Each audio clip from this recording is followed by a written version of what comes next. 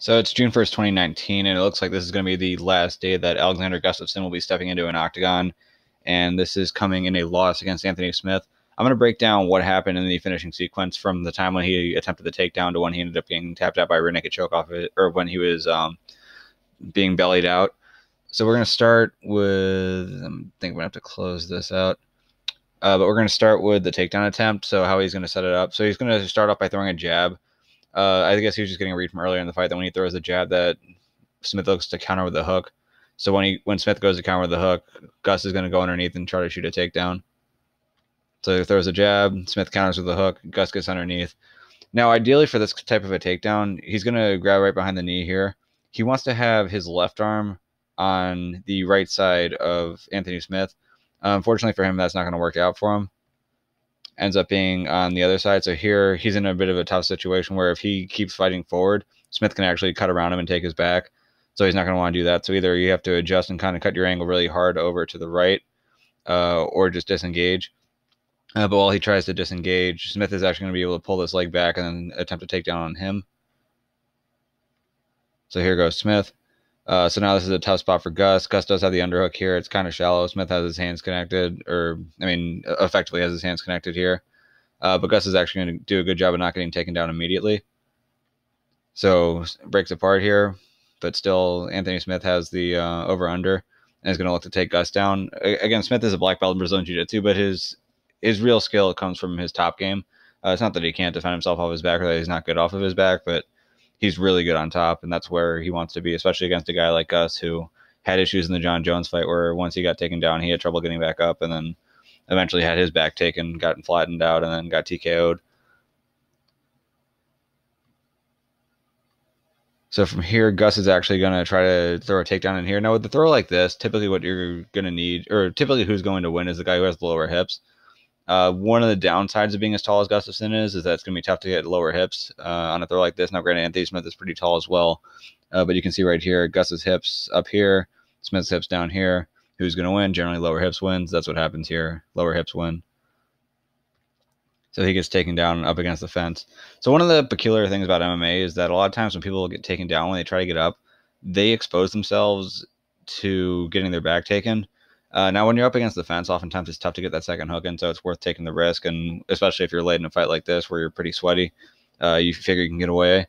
But with a guy like Anthony Smith, the guy who's trained a lot in the gi and who's really good at playing very controlled and being very methodical about how he goes about his positioning, that type of a game against Anthony Smith can be pretty tough to pull off, and Gus wasn't able to do it because I guess for whatever reason he wasn't explosive enough, and he also made a couple of little errors.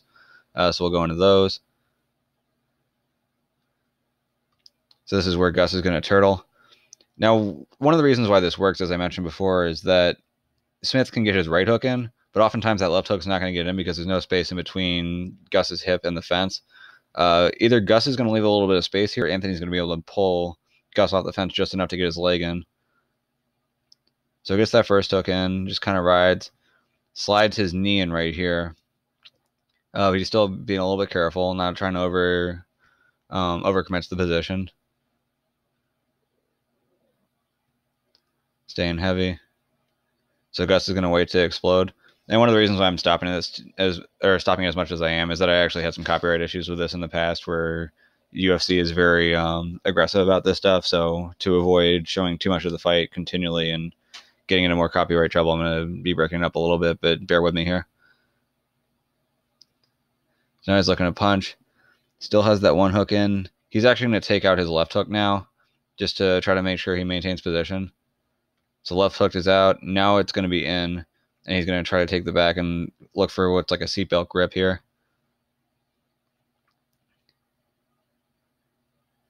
So he's starting to kind of slide off. So Gus is actually not in the worst spot here in that he's pretty slippery. He's got Smith riding pretty high and kind of off to the side as well.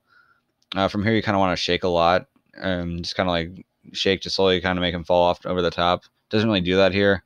I'm not sure if he was worried about having Smith just grab the arm here, because again, one of the dangers about this position is that even if you can shake the guy off, this arm is generally going to be extended in the process, and there's an opportunity for an armbar. That's how Paige Van Zandt actually won against Rachel Ostovich. Now, granted, Anthony Smith and Alexander Gustafsson are highly better, or not highly better. That's a weird way to put it, but they're much better technically than those two are. But even still, that technique still works here, and that's definitely something that I'm sure Gus was aware of. So he's kind of bending the arm a little bit too. But for Gustafsson, he's trying to wait for the right opportunity to get out of here. For Smith, he's trying to recover his position where he can get his hips back up and then be able to control the back a little bit better. And that's eventually what he's going to be able to do here.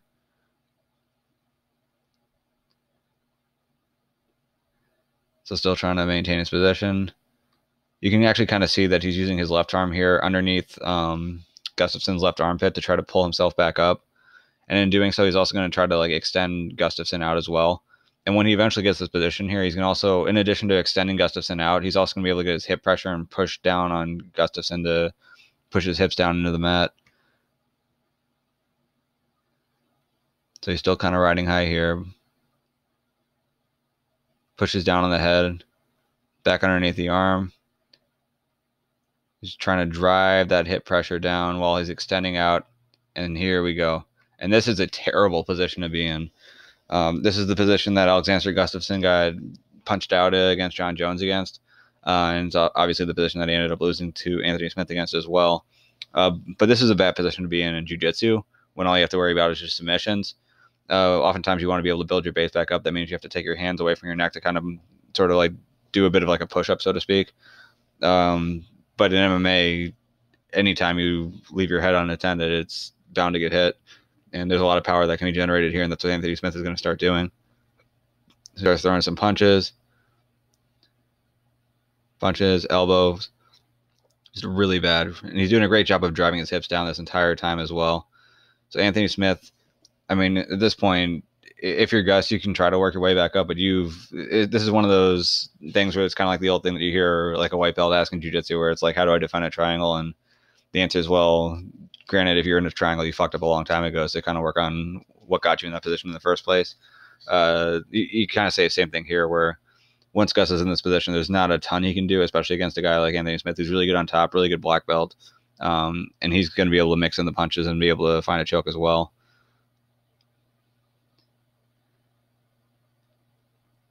So now he's starting to sink it in. So sinks it in with his left arm. Again, Gus is kind of in a tough position. What do you defend, position or the choke? Ends up being a little bit too late. Great pressure from Smith. He gets the tap. So a huge win for Anthony Smith. He was a guy who, heading into the Jones fight, I felt like he kind of got pushed in a little bit too quickly. He beat Rashad Evans. He beat Shogun Hua. Both guys are past their primes and are a bit chinny, and he knocked out both of them. The one big win he had was against Volkan Ozdemir, which was a bit of a close fight where Ozdemir had his moments. Smith has his moments, both of them kind of gassed out by the third round. And Ozdemir was just more gassed than Smith was at that point. Smith was able to finish him. He was fairly impressive against John Jones. He didn't get tired as quick as I expected him to. But it's not like it ever looked like he was close to winning. So in a fight like this with Gustafsson, I figured Gustafsson would have the edge as well. And for a good amount of time, it looked like Gus did have the edge. I think the first round you probably have to give it to Smith. Gus looked pretty good in the middle rounds, especially in the third round where he landed that big body kick where I think he actually hurt Smith, but then went in for the takedown as opposed to trying to finish him on the feet. But once Smith got on top, he was able to finish Gus, and it's a huge win for him. He says he doesn't want to fight again for the rest of the year. I think that'll be okay with how the light heavyweight division is going. It's not like he's about to get a title shot anyway, even though he is probably going to be pushed into like a top 3, if not top 2 ranking right now. I don't really see him getting a title shot after losing to John Jones so convincingly. So for him, if he wants to take some time off, that's probably fine. For the rest of the division, I guess it's a good thing to have some new contenders. We've been used to being Gus, DC, and Jones for a while. Gus has taken himself out of the fray now, so it's pretty much just Jones. DC's not really in the fray. If he does take one more light heavyweight fight, that'd be the last one he takes. So we are getting some new blood. Rakic had a huge knockout win earlier on the, I guess undercard, so to speak, but earlier in the show. So light heavyweight has some new options here. Anthony Smith with the win over Gustafsson. I think for fans like me who were kind of having a hard time accepting him as a top light heavyweight contender, with this win over Gustafsson, it really does a lot to show that he actually does belong in the top of the division. So you have to respect him and you have to respect what he's done.